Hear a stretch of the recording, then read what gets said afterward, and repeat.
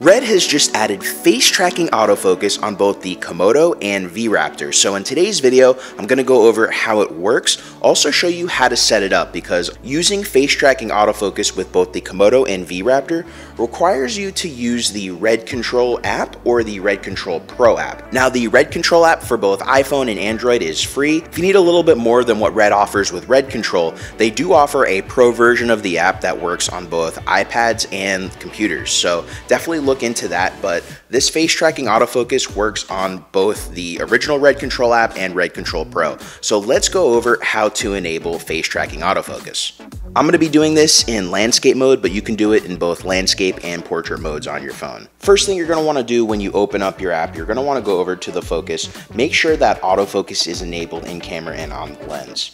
Then on the bottom left, you're going to see the tools button, so click that. And then on the left side of the screen, but on the bottom right, you're going to see app face detect. Now, make sure that you click that. The first thing that's going to pop up is first. If you hit it again, you're going to see last. I leave it on first. Another thing you're going to want to make sure is that the AF is set to continuous autofocus. So now let's go over to the camera and see how face tracking works.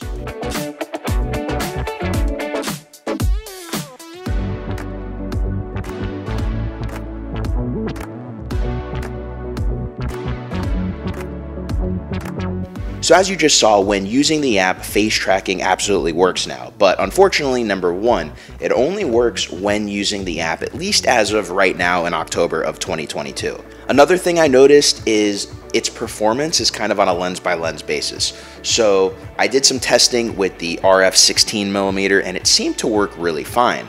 But then I also put the 35mm on, and although I can get it to work fine some of the time, there were other times where I was just completely out of focus and it would not come back.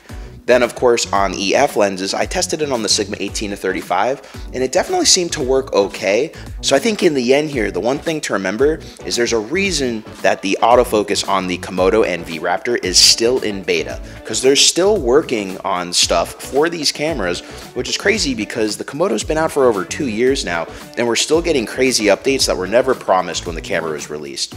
So I'm really happy that Red added face tracking. I'll be doing a test with all the lenses that I own to see how the face tracking performance works, because one of the reasons I ended up picking up mirrorless Canon cameras was the fact that I needed face tracking autofocus for a lot of the run and gun work I was doing.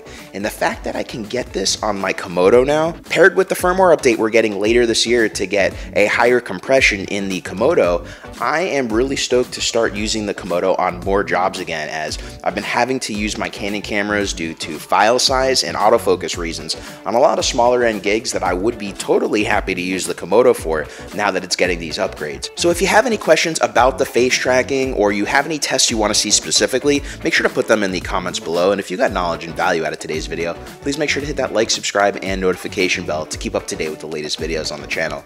Until next time, thank you for watching everybody. My name's Geoff, and I will see you in the next video.